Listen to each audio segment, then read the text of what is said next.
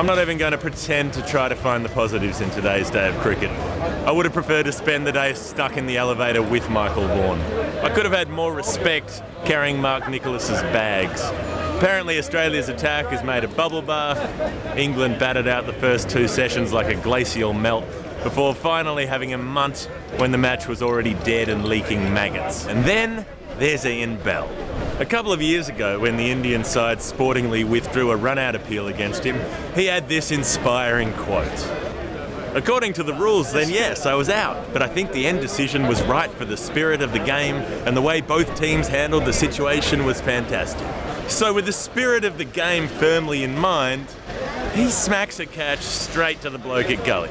Steve Smith stands up, confirms he's caught it with the kind of muted celebration that you have when you're getting comprehensively flogged, and then just gets ignored because, a la Shane Watson, Ian Bell decided that he'd rather just keep on batting if it's all the same to you, and because it's equal opportunity day in the third umpire's box for the visually impaired, he's allowed to do just that. If you wanted the official Cricket Australia response, it was fresh and frank. No media jargon under Darren Lehmann. So a quick recap for those who are puzzled.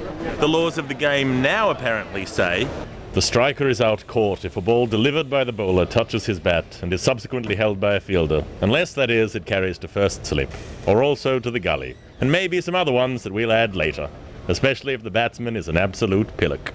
Now, I'm sure those watching can list all of the instances of Australian players doing similar things. Enjoy that. But Ian, if there's ever a time when you can afford a bit of sportsmanship, it's probably when you're about 700 runs up on the first innings and you personally already have a ton in the first dig. If I left you alone in a room with 2 pieces of cake, I'm pretty sure I know how many would be there when I got back.